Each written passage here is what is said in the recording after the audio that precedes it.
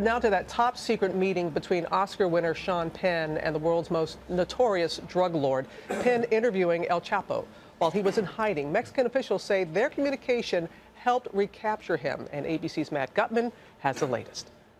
It was a Hollywood handshake staged to prove that Sean Penn met narco king El Chapo Guzman.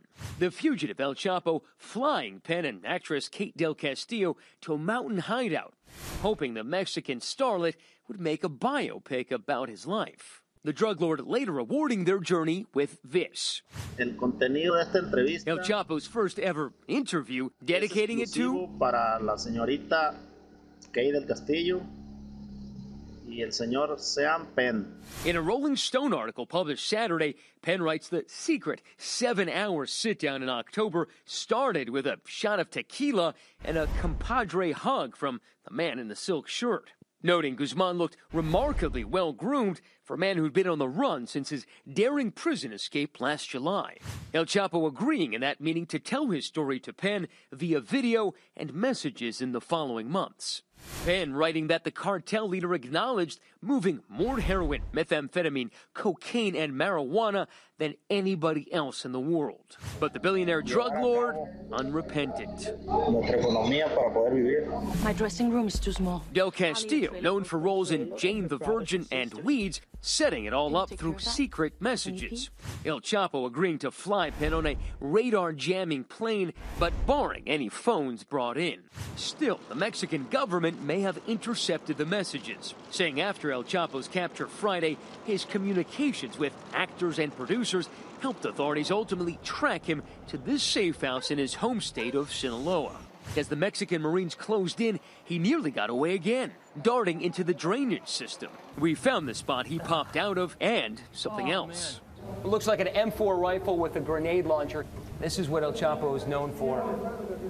Skirting the law by going through the tunnels, ditches, drainage sewers, anything he can to get away. But he was caught and posed in this hotel room. His soiled undershirt a stark contrast to the fine silk and pressed denim he wore to meet Penn. Mexico has already begun the process of extraditing El Chapo to the U.S., but his attorney telling us overnight he's trying to gum up the works, already filing 6 motions to block the extradition, and now saying that his client's human rights are being violated because he's being kept in solitary. Robin. All right, Matt, thank you. Dan Abrams was here with more on this. So is Sean Penn in any legal trouble whatsoever? Based on what we know right now, probably not. To convict him of something like harboring or concealing a fugitive, you'd need evidence that he actually helped him, aided him, gave him money, sheltered him, not just to say he met with him. Now, they may want to call him as a witness. They may want to ask him questions. And if El Chapo had not been captured yet, there would have been a lot more pressure on Sean Penn and Rolling Stone to answer questions. Ben, Sean Penn admitted that he went to great lengths to conceal the interview, dumping his cell phone.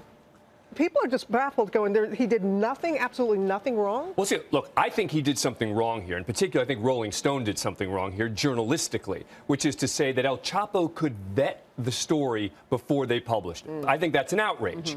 But as a legal matter, you cannot convict someone for just hiding your effort to meet with someone. Journalists have interviewed Osama bin Laden before, and there have been other examples like that.